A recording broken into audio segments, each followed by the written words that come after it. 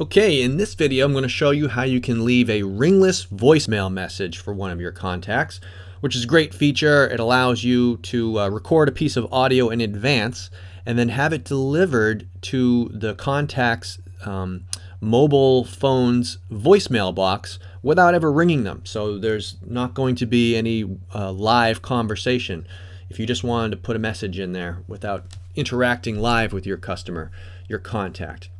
So these are great. You can create them in a number of ways, but I'm going to start by going to my lists, and I'm going to choose that demo list that we created. And you can choose from among one or more of the contacts on that list. You can multiply select a number of people here, and then or just choose one. And then with this pull down, this action pull down, you're going to choose drop ringless voicemail, RVM.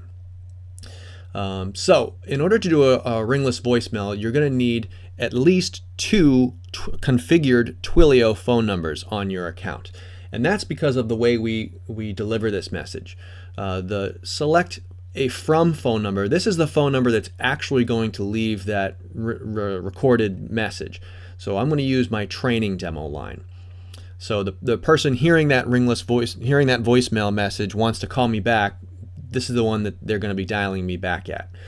But in order for this feature to work, we also need a second phone, which we call the filter phone number.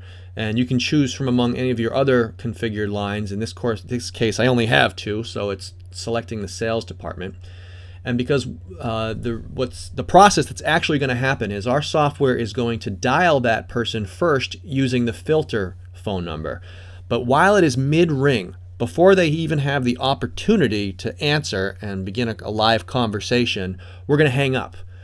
The only reason we did that single ring was in order to tie up their phone line, so that quickly, in under a fraction of a second, this second phone line is also going to call that lead. And detecting that they are already, their line is already busy because they're already on that first call, we're going to get sent straight to their voicemail box. And that's why you need two phone numbers. One to act as the decoy, to knock on the front door, and while they're busy, we sneak in the back door. So you check off a filter line and the from line, and now you can select from your audio. Now if you had a recorded audio file on your local desktop computer, you could choose this option and then browse to the file. You can also record right here live in the software using this record button. Or if you have previously recorded something already and saved it as a template, and I do have one such piece of audio, you can choose it from your previously selected ones. You can schedule it for now, or you can schedule a date and time that you want to send this out to. I'm going to send mine now. And then finally, you're going to want to check off that you have permission to contact these persons just as a compliance requirement. And when you submit, this one is going to send it off immediately. It's going to ring Mark's phone once and then leave the voicemail in the background. You can also initiate a ringless voicemail using the templates feature up here. So over here in templates, you can see that I've created under the RVM tab an existing template that basically follows the exact same steps that you just saw. It uses the same filter number, the same from number. I even use the same piece of audio, and there's the button if you might need to edit it. But now that it's a template, I can use it in things like my campaigns. You'll see in another video that we have a feature that lets you string together multiple messages into our campaigns.